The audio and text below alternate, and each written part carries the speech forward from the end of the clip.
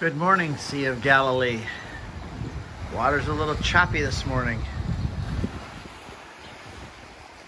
Hope it's going to be a nice day for our pilgrims here from Spirit Catholic Radio.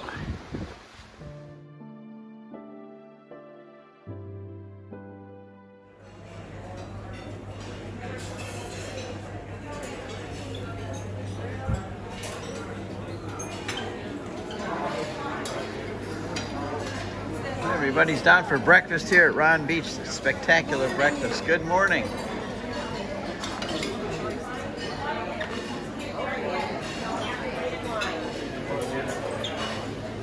Make sure you have umbrellas today, everyone.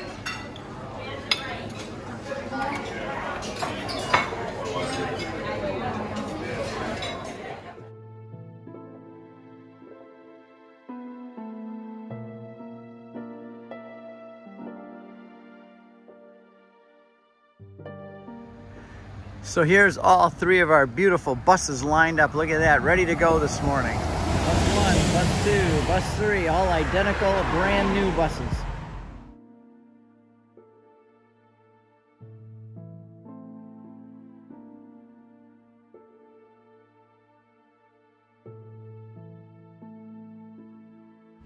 Well, good morning, everyone.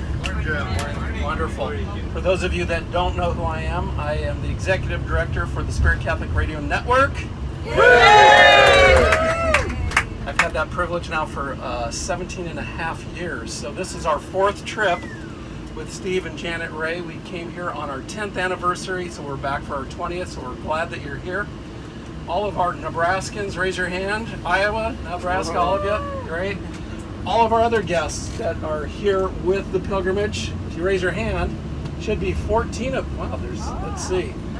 I think you, yeah, let's hear where you're from. Los Angeles. There's Amr, our fearless leader. And here comes the gang. Father Ryan and Tom and Tim, and here comes the gang. This way you can see back home that your whole family, they made it. We're on our way up to the Church of Cana, first day.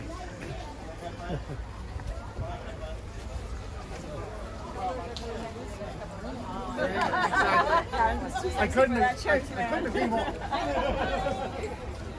Well, look at these happy pilgrims. Good morning, Columbus, Nebraska. Go Big Red. Go Big Red. Look at this beautiful group of pilgrims here. Video proof. That's right.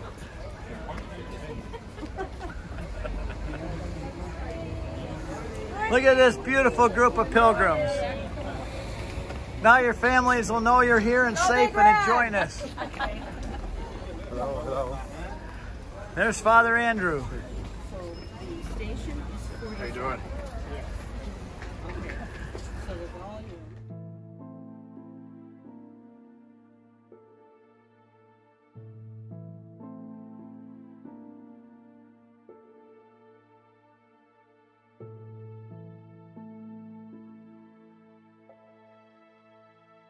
Coming into the church, you're going down the steps, and this is the 1st century Cana. We're going to see the ground level in the 1st century. Next, we had a renewal of wedding vows. Always a very emotional and wonderful time for our pilgrims. Do you renew and reaffirm your wedding vows once again? Do you promise to love and to honor in good times and in bad, in sickness and in health, for better or for worse, all the days of your life? I do. Wives, please respond, I do. I renew and reaffirm my wedding vows to you. I once again promise to love and honor you in good times and in bad, in sickness and in health, for better and for worse, all the days of my life. I do. What God has joined together, let no one set apart. And if you have your rings with you, I'll go ahead and bless those as well. Lord, just keep them on your fingers. Lord, increase the love which these married couples have for one another. The wedding rings they once exchanged are the sign of their fidelity. May they continue to prosper in the grace of the sacrament.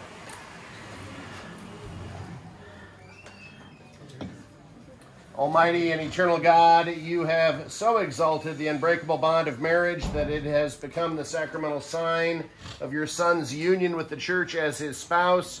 Look with favor upon these married couples. whom you have united in marriage, as they ask for your help and protection of the Blessed Virgin Mary. They pray that in good times and in bad they will grow in love for each other. Be with you. And with your spirit. Almighty God bless you, the Father, the Son, and the Holy Spirit. Amen. And congratulations. You may kiss the bride.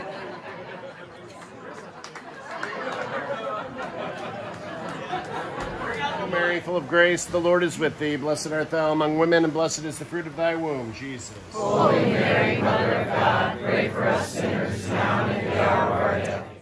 Back on the bus. Here's from the back of the bus to see what they're seeing. We arrive in Nazareth, and we get off the bus and go to the Church of Annunciation.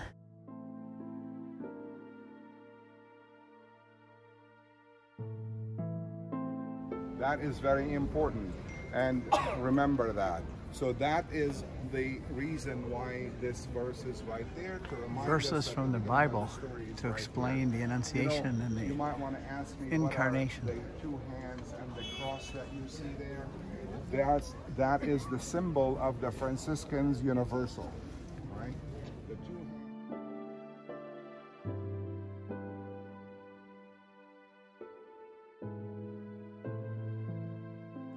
Our group is now going down in the Church of Annunciation to the grotto of the Annunciation. This is where the angel spoke to Mary and said, "Hail, full of grace."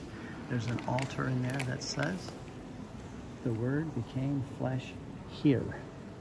Here. The Word became flesh.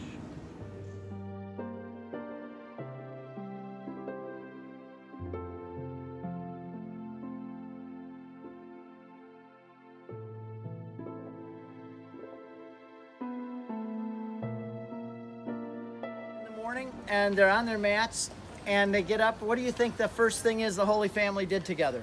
Pray. Is that the first thing you do in the morning? Aha, now all of a sudden you realize these are real human beings. They're not floating above the ground. Mary, Jesus, and Joseph got up in the morning. The first thing they had to do is use the toilet. Now you live in a cave. Where do you use the toilet? You have to go outside. This is a plaque below the altar. It says he came back and submitted to his family here. This is where Jesus submitted to his family here. And our group is now down in the grotto under the Church of St. Joseph, where the Holy Family lived just one level more below us. We go back a few yards to the Church of the Annunciation for Mass. What a beautiful Mass it was.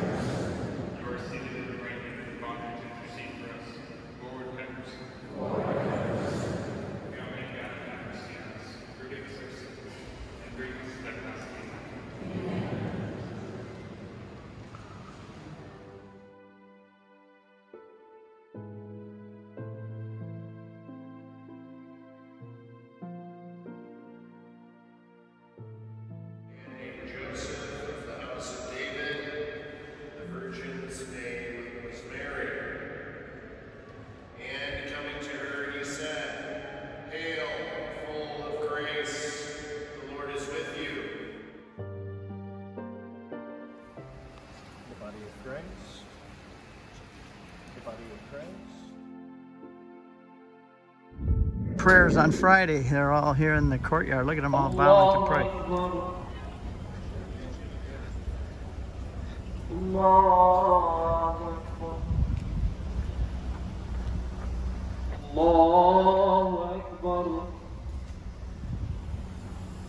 Next, we arrive with our 3 beautiful buses at the YMCA, a center of Christian culture here in Nazareth, for lunch.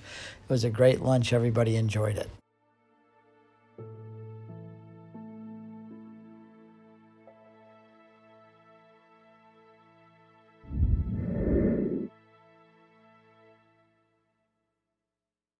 And we see for the first time the Mount of Transfiguration in front of us. It's called Mount Tabor.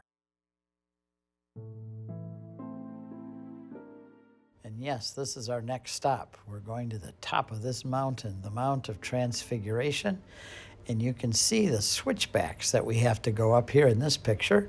The taxis go up, winding back and forth to the top. Here's our taxi driver.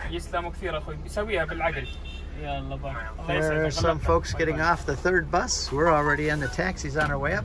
And we have the best taxi driver. Armageddon Valley and Nazareth Mountain. Look down there. Oh my gosh. There we go, 1,900 feet to the valley below, Jezreel Valley.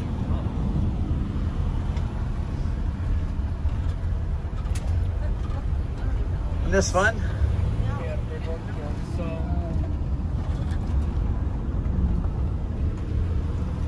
How you doing, everybody? Good. Great.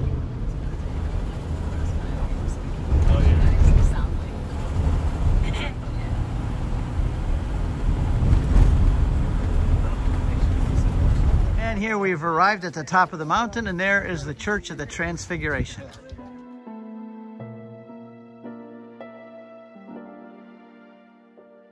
A possibility until the coming of Queen Helen, Saint Helen, and that's when the churches started to be built. In 345, 350, we do have the very first small chapel built over the location of our Lord's Transfiguration.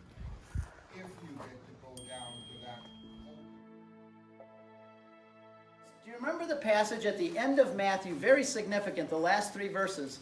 It says, "Behold, all authority has been given unto heaven and earth, given to me. Therefore go out into all the nations, baptizing, making disciples of all the nations. And lo, I am with you, in the name of the Father, Son, and the Holy Spirit. And lo, I am with you always, even until the end of the age." Remember that passage? Where do you think he said that? He said that up here. Because if you go 2 verses earlier, it says Jesus, after the resurrection, said to his apostles, "Meet me at the mountain in Galilee." The Lord is with thee. Blessed art thou among women, and blessed is the fruit of thy womb, Jesus. Holy Mary, Mother of God, pray for us sinners now and at the hour of our death. Amen. Here we are on the top of the mountain waiting for our taxis to take us back down and back on the bus and heading back to our hotel for some free time. And we've arrived back at our beautiful Ron Beach Hotel.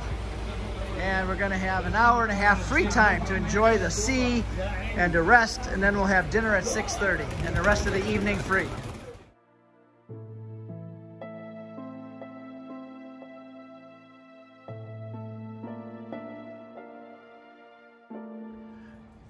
Well, we're back at our beautiful Ron Beach Hotel. Everybody has a seaside balcony view of the Sea of Galilee here. Some are going to go swimming in the pool, they told us, and some might want to go swimming in the sea. It's a little dark, but we have the rest of the day free for people just to relax. Hour and a half before dinner, and then the rest of the evening free too. Good night, everyone. We'll see you tomorrow.